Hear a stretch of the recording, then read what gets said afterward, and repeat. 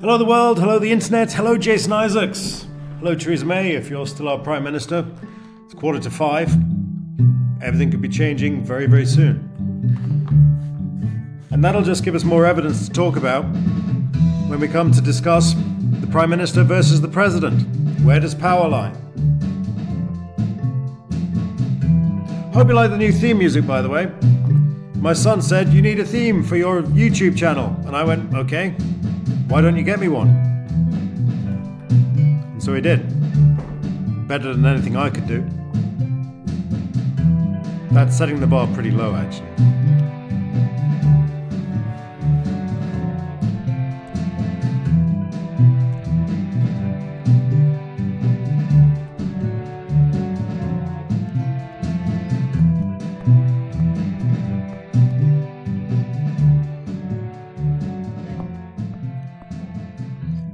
When we're doing this, there's so much to talk about, it's easy to get distracted.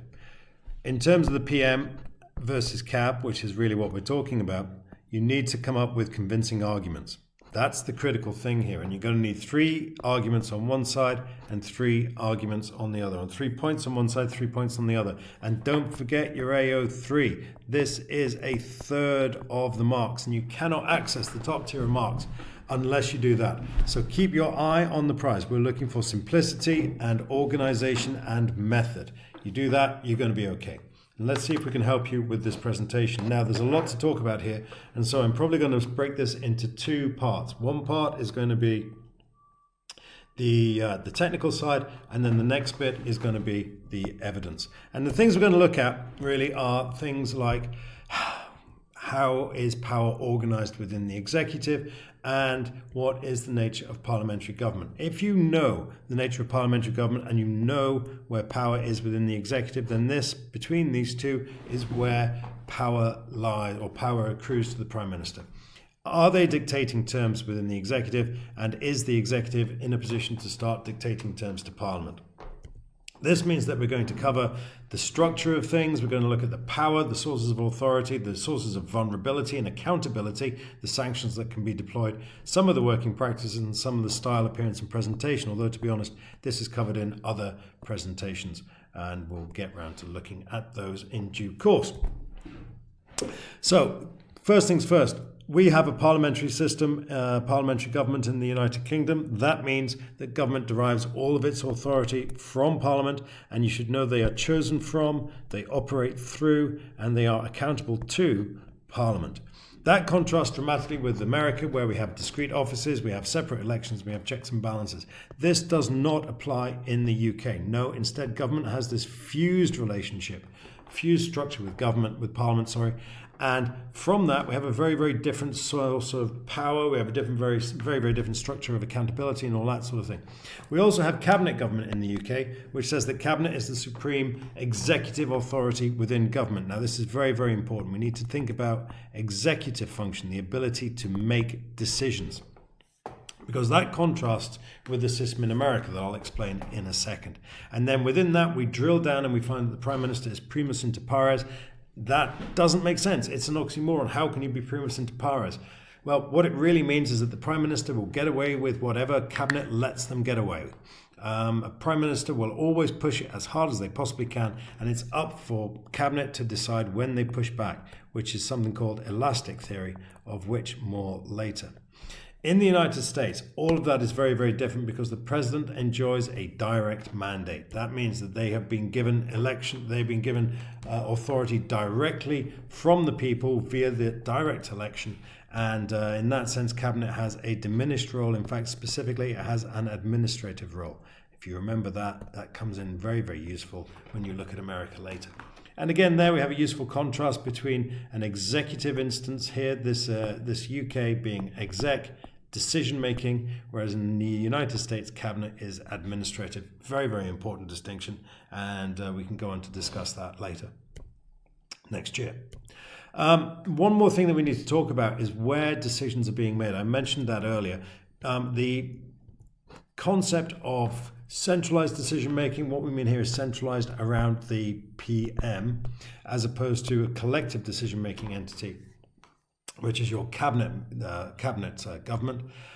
This will be a series of bilateral informal meetings. SOFA government, you should know who we're talking about here, as opposed to formal cabinet meetings where we have a clear system of accountability. Over here, it's all very much ad hoc. This is much more organised and discreet. And so here, quite clearly, we're looking at Blair. He is your go-to example for the core executive, where decisions were made on the Blair government, on the Blair SOFA, and then later relayed to cabinet here having a very diminished role, much more akin to the American system, in that it became virtually an administrative entity. Over here, we're looking at much more organised, much more formal cabinet meetings, the sort of thing that you might have expected of Major and to a certain extent Brown. May is a very, very interesting one. In case of May, we can see that Brexit and the election, both of those are May initiatives, but everything else seems to have been driven by Cabinet. If you think about the way in which Rudd managed the Home Office, the way in which Hunt in particular managed health, and Phil, of course, over at the Treasury, they were doing their thing. They were managing their events, and May was basically taking instruction from them in those orders. In terms of the election and Brexit, on the other hand, May very much having the whip hand and dictating terms there.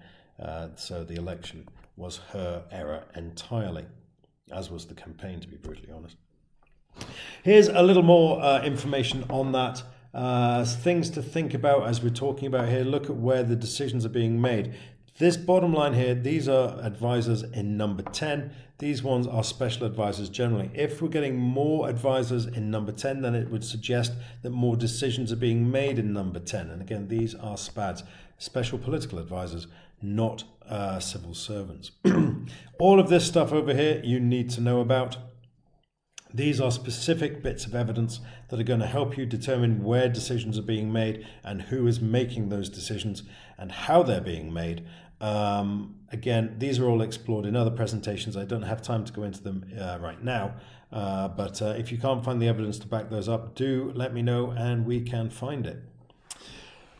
What we need to talk about here is the way in which the Prime Minister deports themselves. We have a presidential wedge in some instances. The idea that the Prime Minister represents themselves as being separate from Cabinet, Party, and sometimes, Parliament. Blair certainly did that. We had that centralisation of power in the office of the Prime Minister, and here are some very, very good bits of evidence that demonstrate that.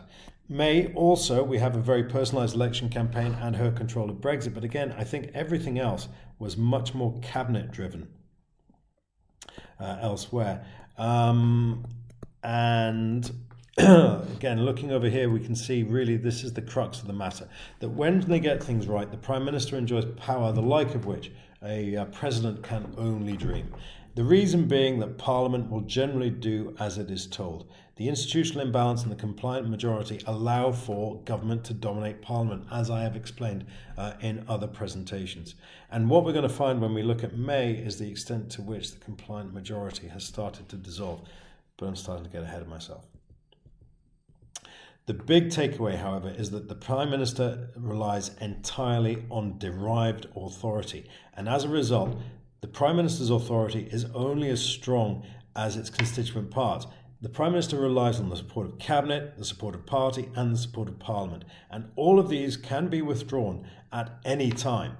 When that happens, any one layer goes and it becomes virtually impossible for a Prime Minister to maintain their office. And this contrasts massively with the President. The President is directly elected, and as a result of which they have a very, very different relationship with their punters. We have, perhaps in the UK, the appearance of presidentialism, but the reality of prime ministerialism.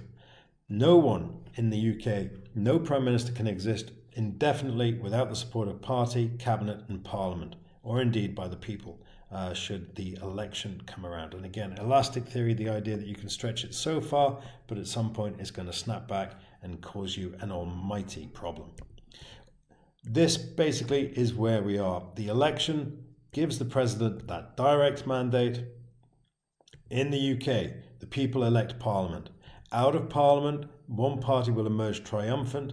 The Prime Minister will be the leader of that party, and they will then exercise through parliamentary government the creation of government and indeed a cabinet. We have cabinet government within that, and the Prime Minister sits as primus inter pares within that particular entity. This is a very, very different beast from this one over here. It works in a different way. When it's rock solid, it is absolutely rock solid. Think Blair, 1997, probably through to about 2005. But the problem is, sometimes that can look a bit shaky. And when it starts to look shaky, the Prime Minister's position can look very, very poor indeed. So, when aligned, it's very, very easy to get things done. The PM dominates Cabinet through patronage, agenda and spatial management. Cabinet controls government through collective responsibility. Government controls Parliament through the compliant majority and the institutional imbalance. That is how it is supposed to work. That is how the Prime Minister can get the legislation they want. That is how Blair was able to legislate at such a prodigious rate. However, when challenged, we have that total reliance on derived authority. Here's our wobbly tower of power. If that goes, then the Prime Minister really can't survive. And what we're going to do in the next presentation is we're going to look at how that works in practice. I will see you very, very soon. And in the meantime, like and subscribe. See you shortly. We'll play out again with Oscar and my theme song. See you in a bit.